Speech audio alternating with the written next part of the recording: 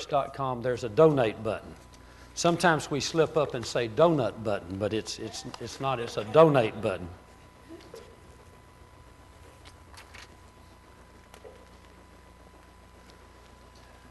These chairs are made a little easier on the ushers. They don't have to hand out the envelopes now.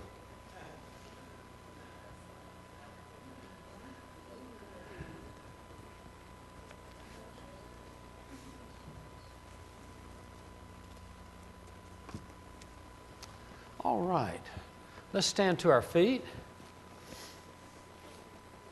Let's hold our Bibles up and let's say this together. We invite the internet audience to say this with us. Heavenly Father, thank you for the Bible. I believe the Bible. It's your word. It's the truth. It's a love letter from you to me. In Jesus' name, amen. You may be seated and turn with me, please, in the Gospel of Mark, to Mark chapter 10.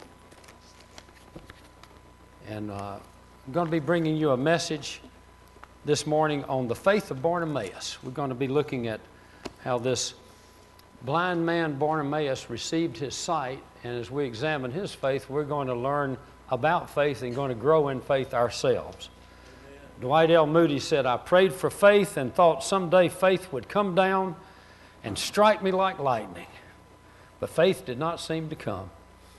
He said, one day I read in the 10th chapter of Romans, so then faith comes by hearing, and hearing by the Word of God. I had closed my Bible and prayed for faith. I now opened my Bible and began to study, and faith has been growing ever since. And so that's what we're going to do together. We're going to open our Bibles to Mark chapter 10, beginning in verse 46. And we're going to study the Bible. We're going to study the faith of Bartimaeus. And as we study his faith, we're going to grow in faith. How many of you believe that? Can you say amen? Amen. Amen. Let's begin reading in verse 46. Now, when they came to Jericho, as he went out of Jericho with his disciples and a great multitude, blind Bartimaeus, the son of Timaeus, sat by the road begging. And when he heard that it was Jesus of Nazareth, he began to cry out and say, Jesus, Son of David, have mercy on me. Then many warned him to be quiet.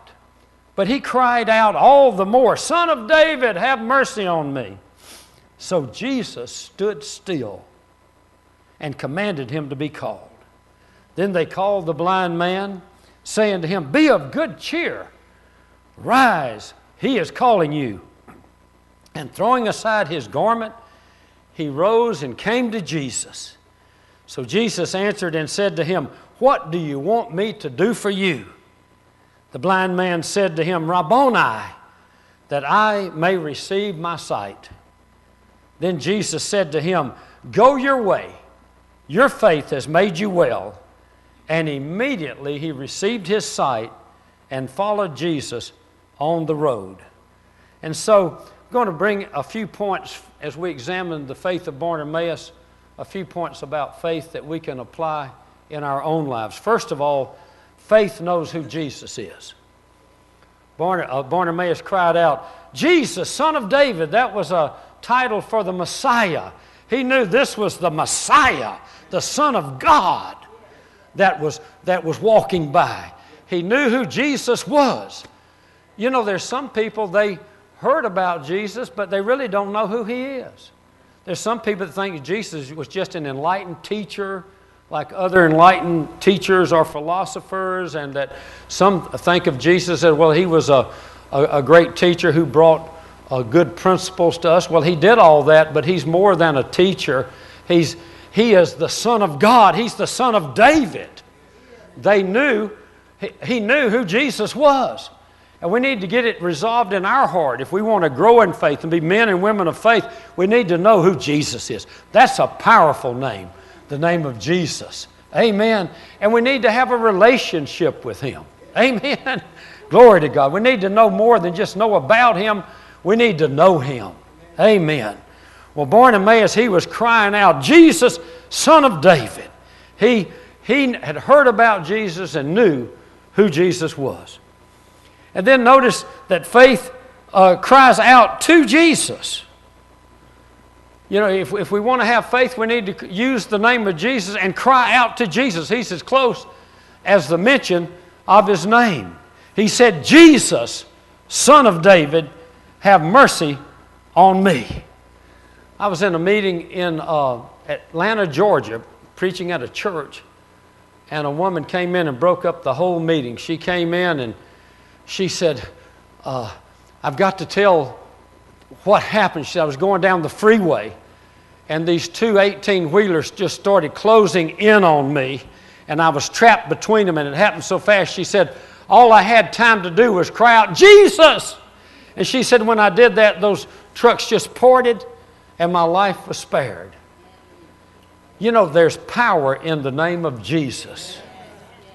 Amen. I've shared this before. Shore and I were walking when we lived in Kingwood years ago. We were walking, and we saw out of the corner of our eye this something run out of the back of one yard into the back of another yard. It looked like a large, it was so fast we couldn't hardly tell what it was, but it was a large dog. And we didn't think about it. We were just walking up the hill there on one of the roads, and we heard this growling behind us, and we turned around, and there was this huge Doberman Pinscher. And I know there's two varieties, I understand, of Doberman Pinschers. One are real friendly and docile, but there's one strain that's very fierce. This one was obviously of the fierce strain, and we turned around, and that dog was right on us, and it showing its teeth, and I mean, it was, you could see the flexing in its muscles in here. It was getting ready to lunge at us. And it was just by the Holy Spirit that we did this so quickly. We just reacted. Both of us cried out, Jesus! And when we said Jesus, that dog stopped. You could see the look of fear on, I don't know if it saw a huge angel next to us or what happened, but it turned and it went, just running away from us, ran into the woods at the end of the road. Then I got down off of Shore's shoulders, and we continued the walk. But there's power in the name of Jesus. Amen. We were on an elevator in India, and they have these in an Indian hotel looking for a place to stay, and they were having brownouts over there, and we were on this small elevator, and so the manager of the hotel was going to show us one of the rooms, and we were crammed in there with people just shoulder to shoulder like sardines, and they had a brownout. And that elevator just froze. And Shar does not like to be in enclosed places. And she said on that elevator, it's dark. The lights went out, everything, just dark. Shar cried out, in the name of Jesus, door open. That door popped open just like that. I mean, it just popped open. And we stepped right on off. And after he showed us the room, he said, would you like to take the elevator down? We said, no, we'll walk down the steps. Thank you. Walk down the stairs. I'm telling you, I believe that was a supernatural reaction to the supernatural name of Jesus. There's power in the name of Jesus. And sometimes that's all you have time for is you get the name of Jesus out there. I'm telling you, something's going to happen when you use the name of Jesus. Amen. So he cried out, Jesus, Son of David, have mercy on me. Faith cries out to Jesus. And, you know, I read this by Dr. Tony Evans, and I thought it was real good, speaking about the name of Jesus. And I just want to, it's an excerpt from one of his messages. But he said, when a man gets in trouble with the law, he doesn't want a law book. The law book is important, but what he really needs is a lawyer. The lawyer is needed to reflect the law that is written in the book, because the book of the law without the representative, a lawyer, is just information. When a woman is sick, she wants more than just a medical book. She wants a doctor. When a potential victim is facing a criminal, they need more than the penal code. They need an officer. The Bible is a book, but Jesus personified the book in his person. And you know, John 1 says, in the beginning was the Word, and the Word was with God, and the Word was God. He was in the beginning with God. All things were made through Him, and without Him nothing was made that was made. Amen. He is the Word of God personified. Then the next point is found also in verse 47. Bartimaeus cried out, Jesus, Son of David, have mercy on me. Faith cries out for mercy. Amen. We're saved by grace through faith. Grace cries out for mercy. You know, the law is good. One thing the law tells us is that we need a redeemer, but the law cries out for judgment. But grace through faith cries out for mercy. James wrote that mercy triumphs over judgment. Can you say amen? The law stands there with arms folded and says, don't do this. Don't do that. Don't even think about doing that. Grace says with open arms, I'll help you not to do this. I'll help you not to do that. I'll help you with your thoughts. Amen. We need, faith cries out for mercy. How many of you have ever broken the speed limit? What is it that makes us do that? I know we know better. I try to, stay there, but there's something that you just don't feel right if you're not going 5 miles an hour. We've all heard they'll give you 5 miles an hour over, There's just something that you just feel like you get left out if you're not doing 5 miles over the speed limit. Come on now, don't look at me religious like that. I know all of you, you've been there. How many of you broke the speed limit this week? I'll raise both my hands. I did. I admit it. Let me ask you this. How many of you cried out for judgment? How many of you, when that happened, did you cry out to God and say, send a policeman to pull me over and write me a ticket? Did anybody do that? Did anybody say, send a policeman, Lord, I want a ticket for this violation?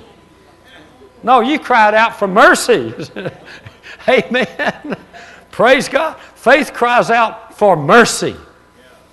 Hallelujah.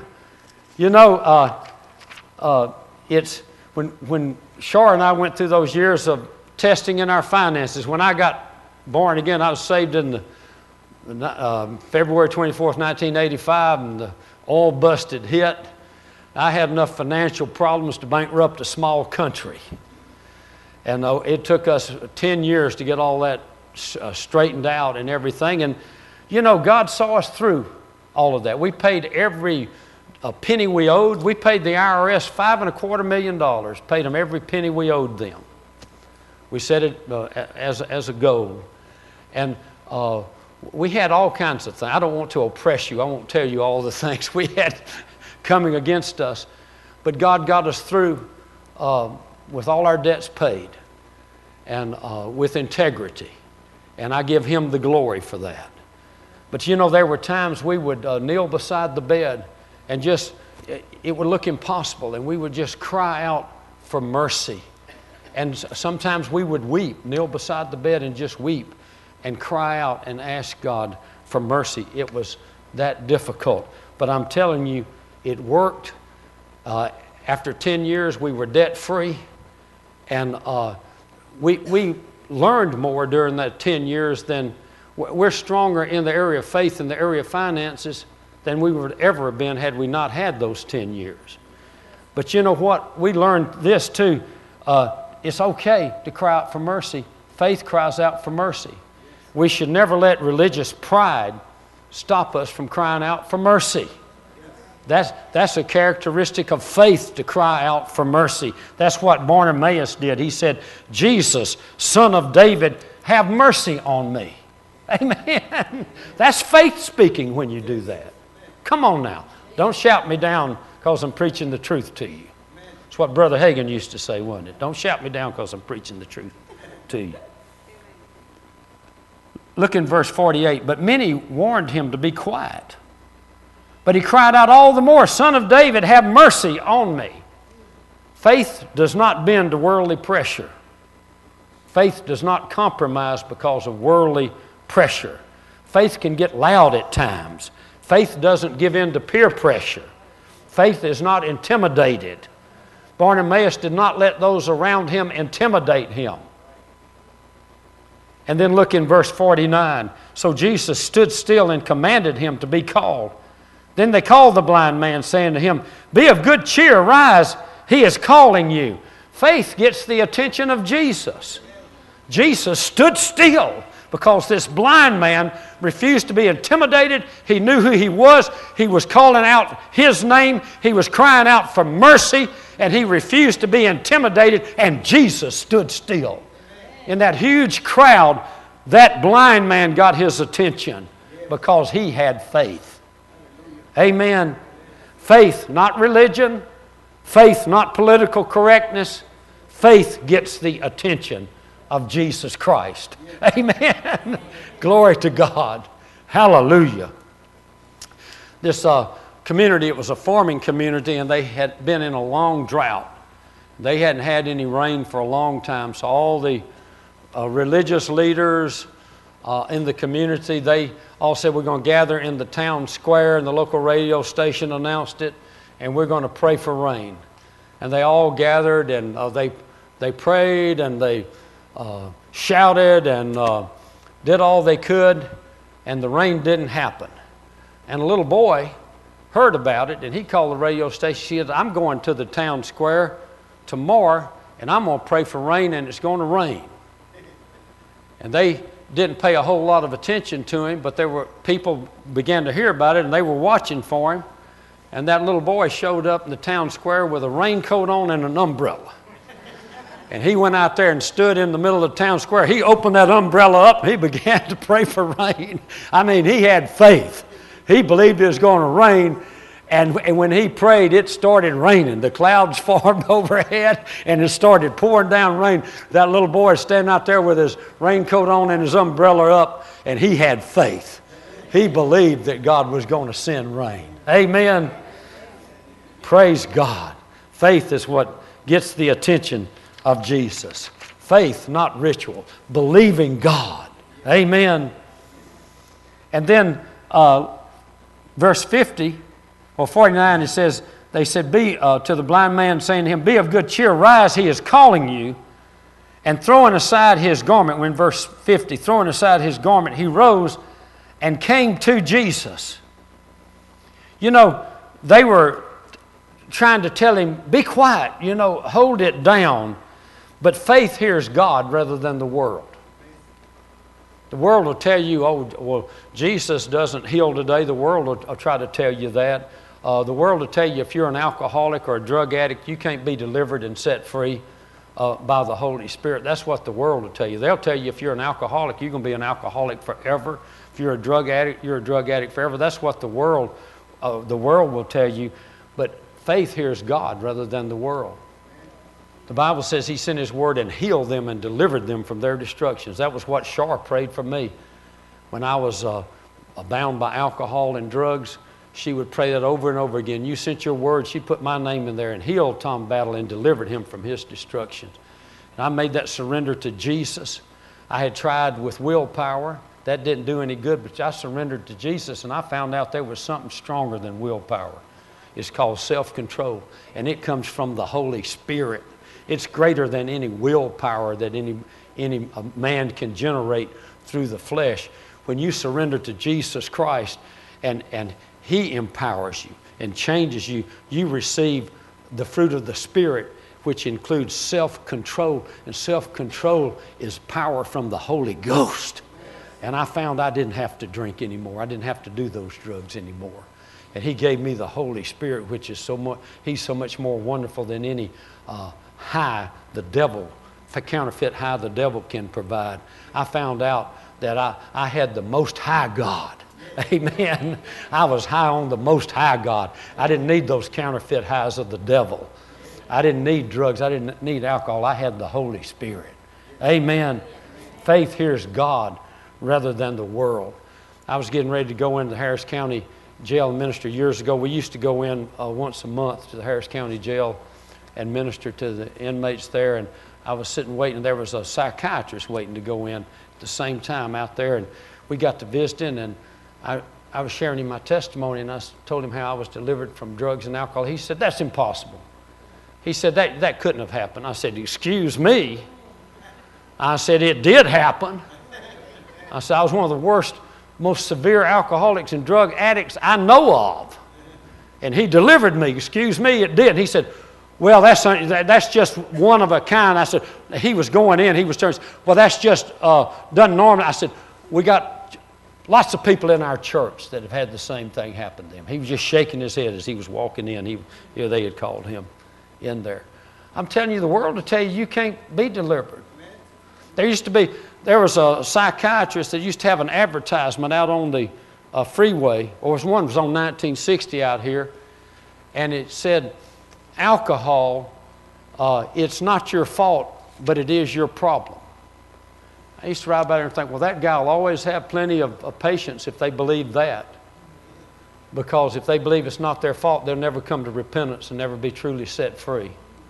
Oh, sure, lots of things happen in people's lives that might drive them to drinking. People get hurt, they get bruised and so forth. It happens to everybody. But when I was 13 years old and taking that first drink, nobody had to, hold me down and pour it down my throat.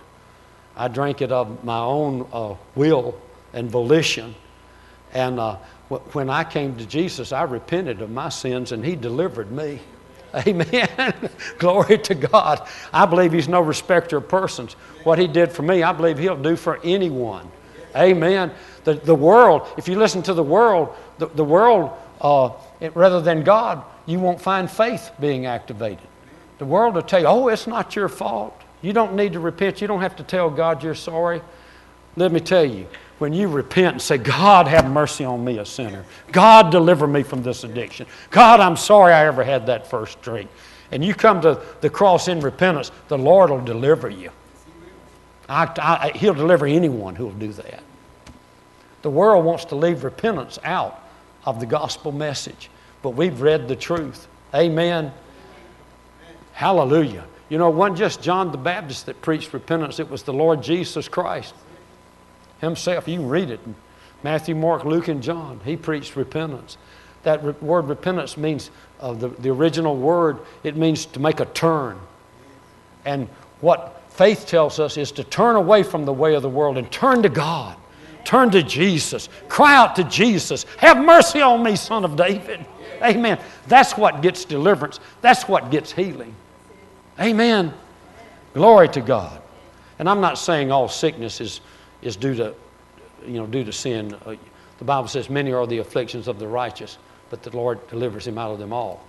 But I'm saying that when whatever we're going through, if it does involve sin, we need to be sure that we repent. Amen. Hallelujah. Faith hears God rather than the world. And notice that he threw off his coat. Blind people, they wore heavy coats in those days, thick, heavy coats to protect them from bruising and all if they bumped into things and so forth. So he had on a very heavy garment. And in verse 50, it says, throwing aside his garment, he rose and came to Jesus. We need to throw off anything that's heavy that's trying to hold us back from Jesus. We just need to throw it off and run toward Jesus. Amen. Glory to God. We need to throw off any hindrances that would keep us or slow us down from calling out to Jesus.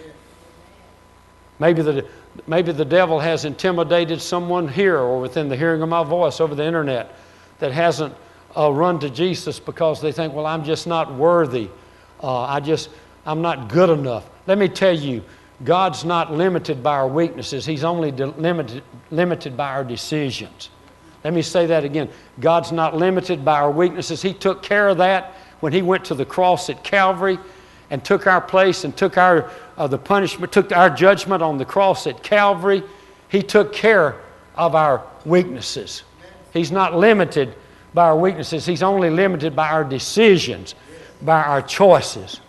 And if we'll make that decision of faith and throw off anything that's holding us back, we'll find He's there with open arms, waiting to heal us, to deliver us, to answer those prayers, to show Himself strong on our behalf according to His Word.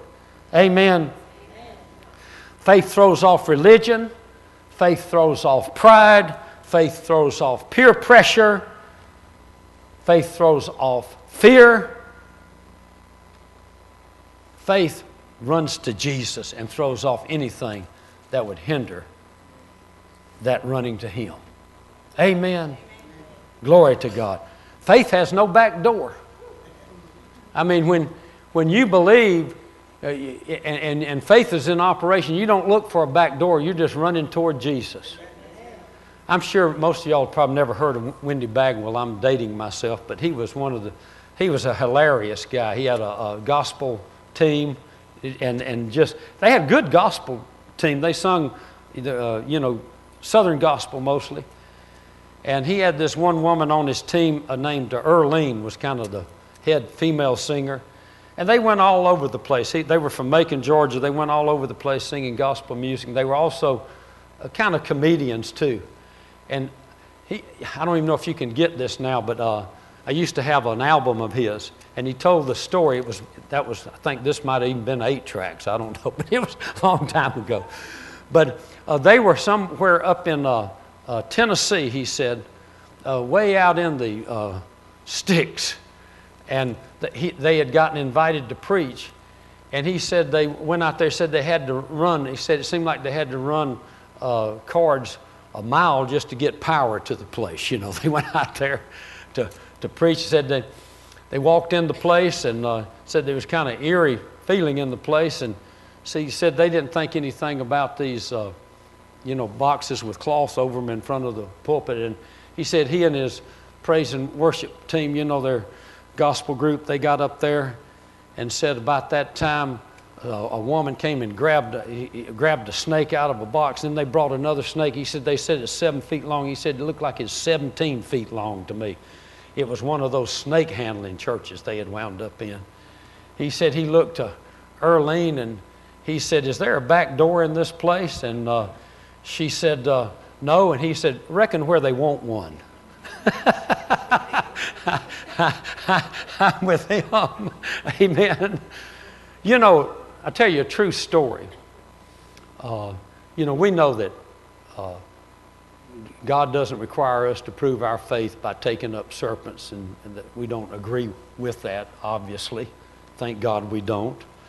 And that sign of the believer is not, it's referring to if something happened to you like happened to Paul on the island of Malta, where he was picking up sticks to put in a fire. A snake bite was a real thing, that a danger that the early, and in some countries even today, that evangelists and missionaries encounter. And just like Paul, as he was gathering those sticks for the fire, he got bit on the hand, and the serpent was hanging from his hand, and he shook it off into the fire, and they were waiting for him to die. Obviously it was a venomous serpent, but he didn't die. And then they began to say he was a god. But anyway, they wound up having revival on the island. I'm sure Paul straightened them out for that. And the man, the father of the man who was the governor of the island, got healed. But that's what it's talking about. It's talking about if something like that happens, you can have faith in God when you're about God's work. But you don't go out asking, thinking you got to exhibit your faith by picking up a poisonous snake. Well, Daniel Matei, a friend of ours from Romania, he was in a church like this in Tennessee, and he said that he was at a church conference in Alabama, and he got invited to this church just across the border, Tennessee, to preach, and he just said yes without really thinking much about it. He said it was way out in the country, and he got there. This is a true story. And he was getting ready to preach, and he said there were 2 boxes in front with red cloth over it. And he said the pastor was sitting behind him like this with his hands folded with this kind of smirk on his face. And he felt like he was being set up or something. And said this woman standed up and started pointing at him and saying, "You're not a man of God," and pointing her finger, "You're not a man of God." And he rebuked the woman. He said, "Ma'am, you're out of order. Sit down." But instead of sitting down, she walked up and she reached in one of those boxes. And Daniel, I don't think they have rattlesnakes in Romania. But he was describing, he said it was going like that. And she was holding that rattlesnake, and it was going, And she said, if you were a man of God, you would handle this snake. He said, he looked at her and he said, ma'am, I'll be honest with you. He said he backed up, he raised his hands, he started praying in the Spirit. And he said, ma'am, I'll be honest with you. He said, I don't have faith to handle that snake. But he said, I got faith to do this. He pointed at that snake. He said, in the name of Jesus, die. And that snake died right in her hand. And she reached in the box, and there were other snakes. They were all dead. And he said the pastor, it scared him so much, he leaped over the banister, and him and that woman fled the church. Fled. This is a true story. Daniel's man started hundreds of churches all over the world. I mean, he wouldn't, if he said it, it's the truth. And they fled the church, and he taught the people about what the signs of the believer really mean. And they got set free. That whole church got set free. But I kind of went off on a trail there. Really didn't even think about, that. But here's the point.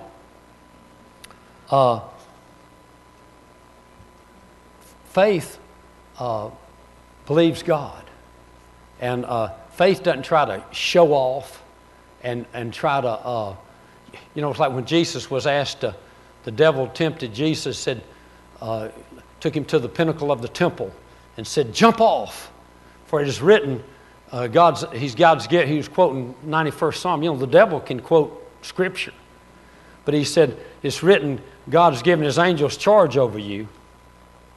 But notice he was incomplete with it, because if you turn to Psalm 91, it says to keep you in all your ways. And Jesus looked at Satan, he says, it is written, you shall not tempt the Lord your God. And that was not the way of Jesus, to do some cheap publicity stunt by jumping off the pinnacle of the temple. And we're reading the next day in the Jerusalem Post, Messiah jumps off. No, that was not the way of the Lord. The way of the Lord was the way of the cross. Amen. And so faith hears God rather than the world. Faith throws off hindrances, and faith knows what it wants.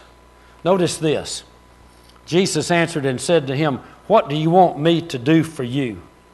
The blind man said to him, Rabboni, that I may receive my sight. And so faith knows what it wants. I remember I was at a meeting. I was asked to be one of the speakers at the state convention for New Mexico, at Full Gospel Businessmen Convention, about 27, 28 years ago. And I was sitting at the table, breakfast table, and there was a man sitting across from me who had to wear a back brace and walked with a cane. He was a truck driver that had been injured in an accident, and he had to walk like this, and he had a back brace on. And he looked at me across that breakfast table with tears running down his cheeks. He said, I want Jesus to heal me during this convention. He said, I want to be healed. He said, this accident I had, he was injured in an accident. He said, it not only injured my back, it's destroyed my life. I can't drive a truck anymore. He said, I'm behind in my house payments. He said, after the meeting tonight, I'm to call my wife and find out whether we have to move out next week or not, because we're so far behind on the mortgage. He said, it's just that accident I'm not only crippled physically, it crippled my whole life. I want to be healed. That man, I looked at him, I saw faith in that man's eyes. I said, I believe you're going to get healed. And that night, at the close of the message, I was praying for people, and others were praying for people. And I saw him from the back. We were way up in the mountains in a Methodist retreat, a facility. Of course, people were there from many different denominations and all, Full Gospel Businessmen. And he was in the back of the church, the back of the meeting room, with the cane and his back brace. And I saw him take that back brace off. And he walked down there with that cane like that. And I just finished praying for someone. He stood in front of me. He said, you going to pray for me now? And I said, I sure am. He took that stick, that walking stick, It was like God gave him supernatural strength, and he snapped it over his knee like a toothpick or something. You know, he just snapped it over his knee. I prayed for him, and he straightened up. You could see when God he said he could feel hands reaching in his back and doing that on his vertebra.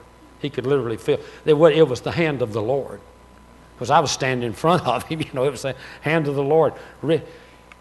He grabbed me, and I'm not a small person. He lifted me up off the floor and started dancing in the Holy Ghost, holding me up off the floor, and totally healed by the power of the Lord, by the power of the Holy Spirit. He knew what he wanted. He wanted to be healed. We were ministering in another area of New Mexico. It was a year or two later. He came to the meeting and gave a testimony. He was still totally healed. Totally healed. To God be the glory. I'm telling you, that man, his name was Darrell Sands. Darrell knew what he wanted. Amen. Then in verse 52, then Jesus said to him, "Go your way. Your faith has made you well." And immediately he received his sight and followed Jesus on the road. Faith changes a person. This man was no longer, not only was he no longer blind, he was no longer a beggar sitting by the road. He became a disciple of Jesus Christ. Jesus was on his way to the cross. That road led to the cross that he was on. He not only received his sight, he received a new way of life. He was made well, not only physically, but spiritually, because of his faith. Amen. So faith changes a person. And many times when we ask God for one of his promises, we trust in him by faith, we'll receive even more than we're asking for, because he's able to do exceedingly abundantly above all we can ask or think by his power that works through us. Amen. He was made well. I was thinking of that. I was thinking of the function of the anointing of the Holy Spirit. Jesus in Luke chapter 4 verse 18, he says, the Spirit of the Lord is upon me because he has anointed me to preach the gospel to the poor.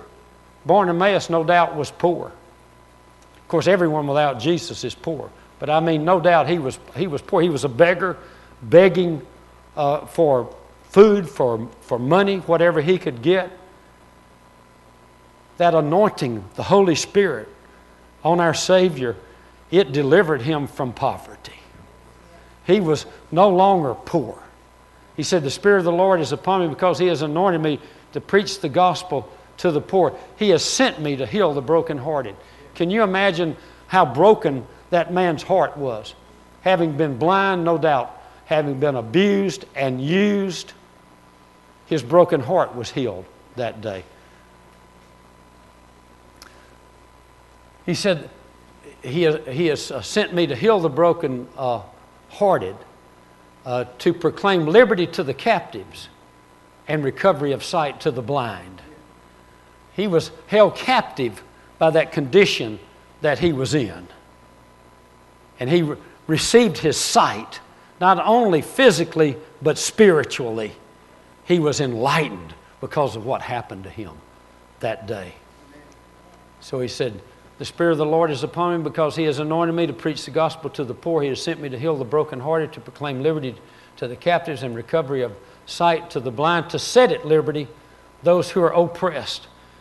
We can only imagine the oppression that would come with that kind of blindness, where a person's having to beg for a living, there with a cup and just sitting by the roadside, no sight, brokenhearted, poor, oppressed. But he met Jesus.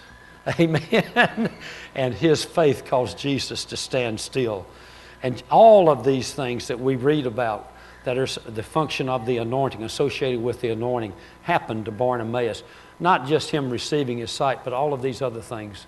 The last thing is to proclaim the acceptable year of the Lord. Today is the day of salvation. Bartimaeus found salvation that day in Jesus Christ. Amen. He was saved on credit. Jesus was going to the cross to pay the price for his salvation. Amen. Glory to God. And that same anointing is on you. It's on the church. It's on all of us, individually and collectively, if we'll only believe. Amen. Praise God. He was made well through and through. The Lord is concerned about the total person, spirit, soul, and body. So Bartimaeus received more than just a physical healing. He received a spiritual healing, an emotional healing. He was healed through and through. Maybe you're watching by internet, or maybe you're here in the church and you're thinking, I need to know who Jesus is. I need to be able to call on Jesus with faith the way Bartimaeus did. It all begins by accepting Him for who He is and receiving Him as one's personal Lord and Savior. As I said earlier in the message, God is not limited by anyone's weaknesses. He's only limited by our decisions, by our choices. And I'd like to ask everyone to just bow your heads, please, also those watching by internet. And I ask the Holy Spirit to help all of us to search our hearts and ask yourself this question: have I truly invited Jesus Christ to be my personal Lord and Savior? Have I accepted Him for who He really is? It's not enough to know about Him. God wants us to have a personal relationship with Him through Jesus Christ, His Son. If you're saying, that's what I need to accept Jesus. I want to make that decision. Let me tell you, God's not limited by your weaknesses, only by your choices. If you're wanting to choose Jesus, I want you to lift your hand up high. You want to choose Jesus as your personal Lord and Savior today. Just lift your hand up high wherever you are. Praise God. Also, it may be that you've known the Lord, but you've gotten off track with Him, and you know there's some things you need to take back to the cross. You just want to make a fresh dedication of your life to Jesus Christ. You want to rededicate your life to Jesus. That's a quality decision for anyone that would like to make it. If that's you, lift your hand up high, then you can put it back down. You want to rededicate your life to Jesus. So lift your hand up high. Then thirdly, the Holy Spirit is available to all believers today. Jesus said, if you ask your Father for bread, will He give you a stone? How much more will He give the Holy Spirit to those who ask for Him? If you haven't been filled with the Holy Spirit, or maybe you have been filled with the Holy Spirit, but you feel like you've gotten dry, you want more of the Holy Spirit. Either that first time to be filled with the Holy Spirit, or to be refilled with the Holy Spirit. If that's the desire of your heart, lift your hand up high. Say, I want more of the Holy Spirit. I want to be filled overflowing with the Holy Spirit. Praise God. I want to ask those that lifted their hands, if you will, to get up from your seats and come up to the front of the church. Let's all stand. And we invite you to come up to the front of the church, because we want to have a prayer partner to personally stand with you and to spend time with you after the close of the service, praying with you further. Anita, would you stand with Lupe? Thank you, Jesus. Hallelujah. Praise the Lord. Amen. And I wonder, Charles, would you and Zamina mind standing with this precious one? And let's all say this prayer together to encourage these that have come forward. Also, we know we have many people that watch us over the internet, and we had a report last week of there's a ministry in one country that's been downloading our messages and showing them in different villages, and it's in a country where people can be killed for preaching the gospel. It's an Islamic country. And we had a report last week where 77 people, I believe it was, accepted Jesus with the showing of one of the messages from this church that they showed. They translated it in Urdu and play it in their language while it's playing on a screen where they show it. So we know people are getting saved over the internet. So let's all say this together to encourage those that may be saying it for the first time. Say this with me. Heavenly Father, have mercy on me, a sinner. I repent for all my sins and ask your forgiveness. Jesus, I accept you now and forever as my personal Lord and Savior. Come into my heart, take charge of my life, and make something very beautiful and very wonderful out of it. Now fill me with the Holy Spirit in Jesus' name. Amen. Thank you, Jesus. Let's give Jesus a hand clap. Praise God. Hallelujah. Praise the Lord. And Anita, I wonder if you and the deans would go with these precious ones in the kitchen area, and just so you can have some a place to minister to them further and pray for their needs and whatever they've come up for, asking for it, and believing God that that promise will be manifested. Amen. Thank you, Jesus. Amen. Hallelujah. To God be the glory. God bless you.